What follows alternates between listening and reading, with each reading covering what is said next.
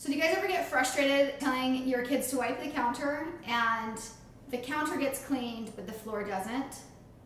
You know what I'm talking about? Do you guys ever get frustrated just being able to tell your kids like, hey, see that broom? Like, sweep up the floor, right? And they sweep and you saw them sweep, but when you walk on the floor, you don't think they swept and you doubt if you even saw them sweeping because there's no difference. You guys know what I'm talking about? If you guys know what I'm talking about, then stick with me. I'm going to tell you 2 awesome tips for both of these things that make it fun to learn. Kids love it, so let's jump in.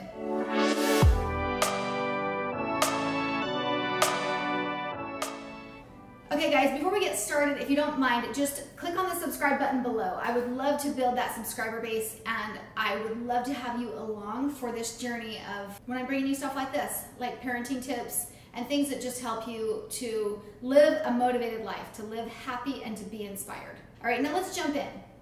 So this is the most simple trick. You guys are just gonna cry that you never knew it before.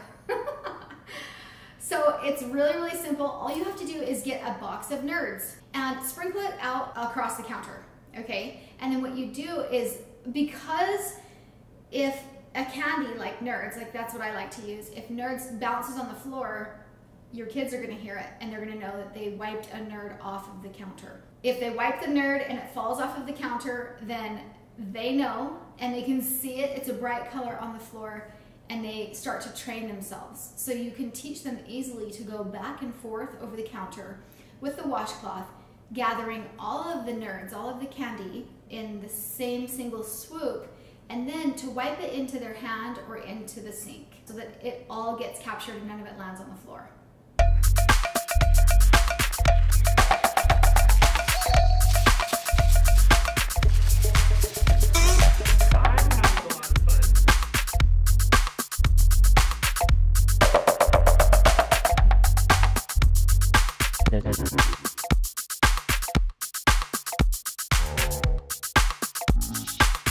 It's such a simple trick, but it's kind of like they need to see it really clearly with something, you know, bold in color like a candy before it really clicks for them, before it makes sense.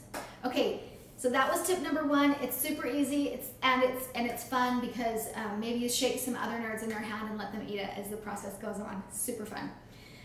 The second tip about sweeping the floor is we also use Nerds for this trick. And you do the same thing, you spread the Nerds all over the floor. And this time you're gonna need some blue painter's tape. And you form a square over by the trash can. And you ask your child if they think that they can get all of the Nerds all over the floor into the square that's by the trash can. And so now they have a goal of a place where all of the dirt should go. At first, for training, when you use the Nerds, it makes it very simple to be able to see what in the heck, you know, they're doing and what the goal and the aim is. Then they eventually get all of it into the square, and then they can scoop it up and put it in the dustpan and have it land in the trash. Hallelujah. Hallelujah, right?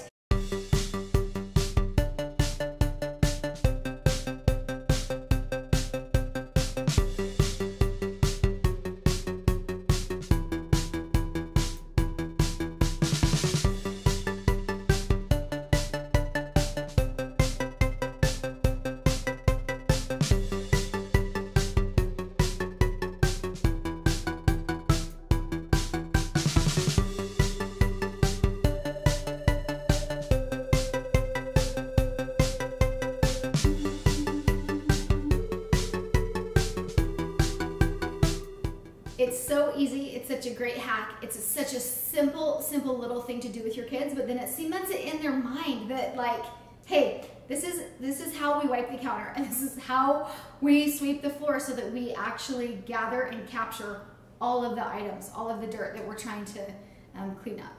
So you guys, thanks for sticking around for the tip. Hopefully it helps. If you guys have any awesome tips for kitchen and helping kids navigate through the kitchen, then leave it in the comments below. I would love to know your fun ideas. Thanks for watching, guys.